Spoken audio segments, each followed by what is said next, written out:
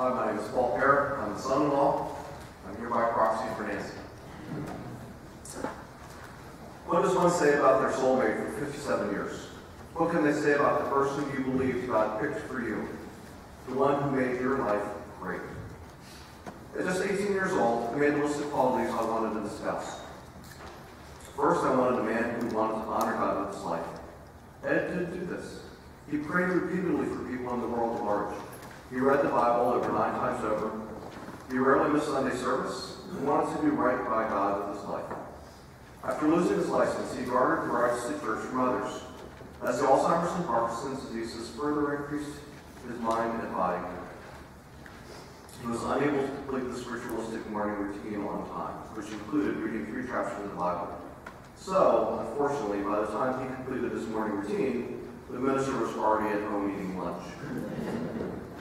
His mind wasn't strong enough to know the concept of time anymore, so I took him to church site on Sunday. We left the house and church was starting, 20 minutes away. Later, when I asked Ed if he enjoyed the service, he replied, "I don't like the way they're doing the service. They started with the sermon."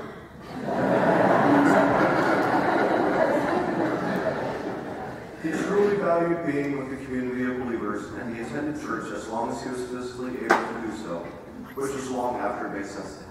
I admire his dedication. Second, I wanted a man who was strong-willed, who could handle my strong will. Everyone who knows Ed knows that he fits this criteria. Yes, we went head-to-head sometimes, but it never lingered. Everybody needs someone like that, someone who can handle their anger and not hold it against them, always working towards unity and peace.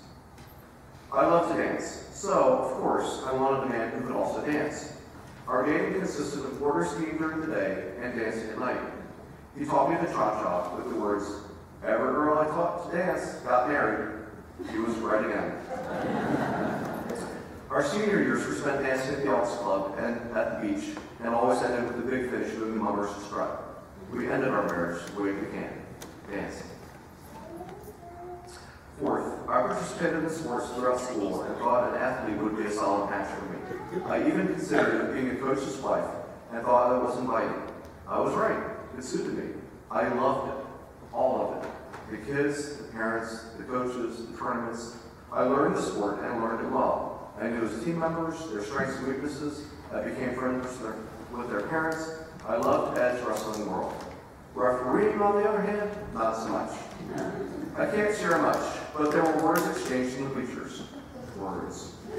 Suffice it to say, not widely so, educated more than one parent on the rules of the game. Ed offered me things I hadn't considered I needed at my young age when considering a spouse. First was communication. He was a good communicator. I always thought that the secret to our success was our ability to communicate anything to each other.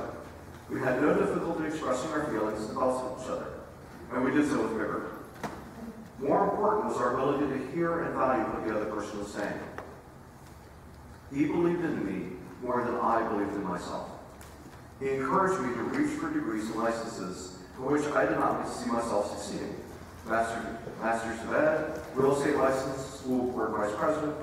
Turns out, he was my coach too. Third, he was a craftsman.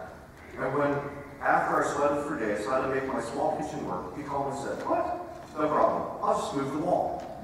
"You can do that?" And then I proceeded to ask him to move 5 more walls in my house.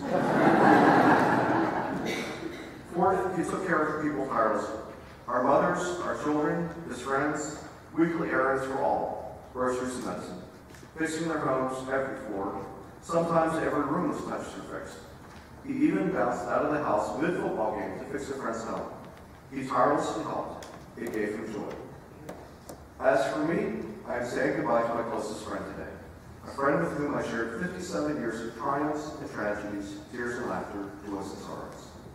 We were given the gift of 3 wonderful children and 7 terrific grandchildren.